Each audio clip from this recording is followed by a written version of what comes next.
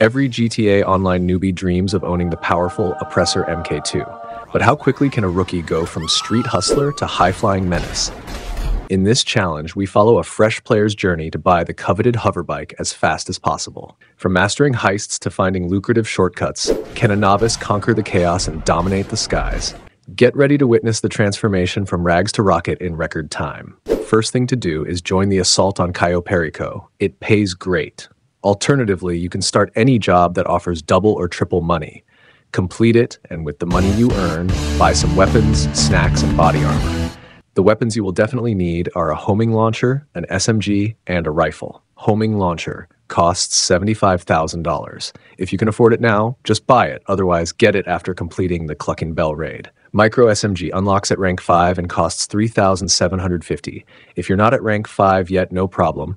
Use the pistol when inside the Duke Death and aim for the head. Special Carbine costs $14,750. It's not that expensive and a great investment. Marksman Rifle costs only $15,750 and is available at rank 1. It's a good early choice. With these weapons, you'll be well equipped for the challenges ahead. Once you've got your weapons and some ammo, open your phone, go to Dynasty 8, and buy the cheapest garage. Then, go back to Warstock and purchase the free Duke Death. The Duke will make missions a lot easier. If you visit Simeon at Premium Deluxe Motorsport, you can get snacks for free. For faster transportation, you can find helicopters at these 2 locations. Additionally, you can find other aircraft at LSIA, Merriweather Headquarters, Sandy Shores Airfield, Fort Zancudo, and Mackenzie Field. You can visit the casino and spin the lucky wheel, but it's not necessary. Now let's focus on making $750,000 in 1 hour. Head over to Vincent and start the Clucking Bell farm raid. The Clucking Bell raid is ideal for new players. It has no requirements, opens at rank 1, is easy to complete, and is solo friendly. Completing this mission will earn you $500,000, plus a $250,000 first-time bonus. After that, there is a cooldown of 1 hour before you can do it again. So far, it took 20 minutes to complete the assault on Cayo Perico. The money you earned was transformed into weapons, which is perfectly fine. Your total is now $750,000 in just 1 hour and 20 minutes. Not bad at all. Now you want to proceed with the first dose missions. Each mission will give you a $50,000 first-time bonus. The final mission is particularly rewarding, paying an additional $250,000 and giving you the Brickade 6x6 for free. However, don't spend any money upgrading the Brickade just yet. In the description, I will leave a link to a super easy guide on how to complete the Fatal Incursion mission. Now, we have $1,250,000 in 2 hours and 20 minutes. Things are going great. By now, the 1 hour cooldown has passed, so it's time to run another Clucking Bell raid. This will add another $500,000 to your account in just 1 hour. Now, the cooldown timer is on again. Next, proceed with the last dose missions. There are 5 missions in this series, and each one provides a $100,000 first-time bonus. Completing all 5 will also reward you with the Ocelot supercar. But be warned, the final mission is quite a nightmare. Next, we've reached $2,250,000 in just 4 hours and 20 minutes. The progress is impressive and steady. Let's keep going. Now go to the music locker to meet Miguel and buy the Kosatka submarine for $2.2 million. This will bring us back to 0, but it's necessary since there are no more first-time bonuses available for Dax Missions. Start the scope out mission and make sure to photograph the drainage tunnel compound entry point. Now, let me quickly show you how to complete the prep missions efficiently. Drive your Kosatka to this harbor here and engage the autopilot to keep it in place. Next, go out and steal a helicopter to help you move faster. If the helicopter despawns after exiting a building, simply steal a car and complete the mission. When you need to steal the sonar jammer, use the fast travel option to get as close as possible.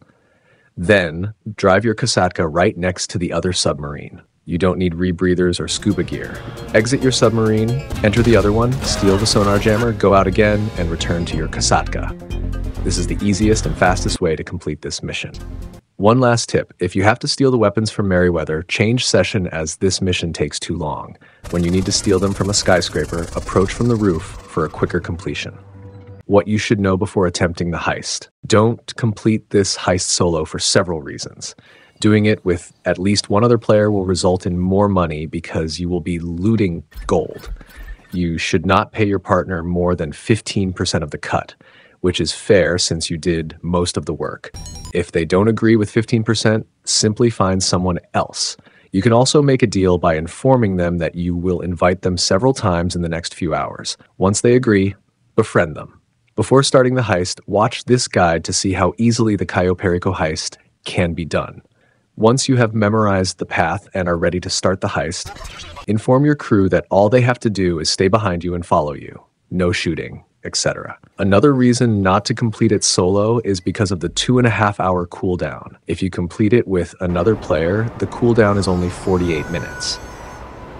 Start the heist and set the Kasatka as the approach vehicle. Choose the drainage tunnel for both the infiltration and compound entry points. The escape point does not matter. Next, complete the Cayo Perico heist. For the first time, it will pay you $1.4 million.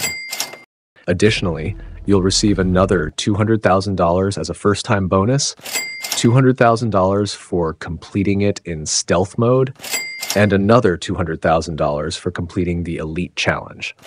That's a total of $2 million in 1.5 hours. Note that doing Cayo Perico for the first time might take a bit longer due to cinematics and dialogue. So far, that's $2 million in 5 hours and 50 minutes. Once you've completed the Cayo Perico heist, there will be a 48-minute cooldown. During this time, it's the perfect opportunity to run another Cluckin' Bell heist. That means $2.5 million in 6 hours and 50 minutes. Now, let's run another Cayo Perico heist and make it $3.5 million in 7 hours and 50 minutes. That's actually pretty good progress. In GTA Online, you are allowed to have 2 characters, both of whom share the same account. Now create a second character. Purchase the homing launcher, an SMG, a rifle, the cheapest garage, and the free Duco Death. Now I have some good and bad news. The bad news is that you'll need to buy the Kasatka again. The good news is that we will now be making over $1 million in a maximum of 1 hour. Additionally, you will be able to unlock Hard Mode, which pays even more. Don't be intimidated by the name Hard Mode. It's actually the same difficulty, you just have 1 less life. However, I won't be adding the extra money from Hard Mode because I will not be including the setup fee and Pavel's fee. This way, the minimum this heist will be paying is $1.2 million. Let's say it took you 10 minutes to create a second character and set everything up. That means you now have $1.3 million in 8 hours. Complete the heist again and you'll get the first-time bonuses again, adding another $2 million to your account with an additional 90 minutes of work, making it $3.3 million in 9 hours. Now, the cooldown is on, but don't worry, the cooldown for the other character is over. Swap characters and run the Cayo Perico heist again. Complete it and add another $1.2 million in another hour, making it $4.5 million in 10 hours. Halfway there. Guess what? Swap characters and start it again. We both know there's no better option than running Cayo Perico again. Just get out of there. Completing it one more time will add another $1.2 million and another hour, making it $5.7 million in 11 hours. Don't be surprised, we're doing the Cayo Perico heist again. Swap characters. By now, I'm sure you can complete the heist with your eyes closed. Let's add another $1.2 million and another hour, making it $6.9 million in 12 hours. This heist has proven to be a reliable and efficient way to steadily increase our funds, showcasing its value for both new and experienced players. Now, it's time for the final Cayo Perico run. This heist has been our primary moneymaker, and completing it one more time will push our total to more than $8 million. With this amount, I can finally purchase the highly coveted Oppressor Mk II. At this point, let me show you what you need to do to get the discounted price for the Oppressor Mk II. You need to complete 5 client jobs. That's easy, but you will have to buy the Terabyte to start these missions. The Terabyte costs $1.4 million, but you can't buy it unless you own a nightclub, which means you need another $1 million for the cheapest nightclub. The decision is yours. Note that at some point you'll want to buy the Terabyte because it's the only place where you can upgrade your Oppressor Mk II. However, this requires purchasing the specialized workshop for another $500,000, of course. One thing I haven't mentioned so far is that making money in GTA Online is essentially about saving time. The Oppressor Mk II is the most convenient vehicle in the game. Even without any upgrades, it will help you save a lot of time.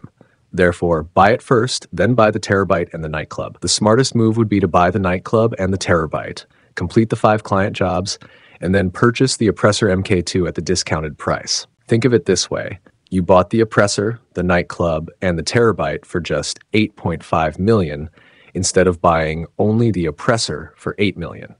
The journey from a fledgling street hustler to owning the most convenient vehicle in the game has been filled with strategic planning, efficient mission execution, and a few setbacks. The Oppressor Mk II is more than just a vehicle. It's a symbol of your hard-earned progress and a tool that will save you time in future endeavors. As I prepare to buy the Oppressor Mk II, I can look back and see how each step brought us closer to this moment. From mastering the Clucking Bell raid to tackling the Cayo Perico heist multiple times, every mission was a crucial part of the journey. Now, with $8 million in hand, the dream of owning the Oppressor Mk II becomes a reality. This powerful and versatile vehicle will make future missions easier and more efficient, paving the way for even greater success in GTA Online.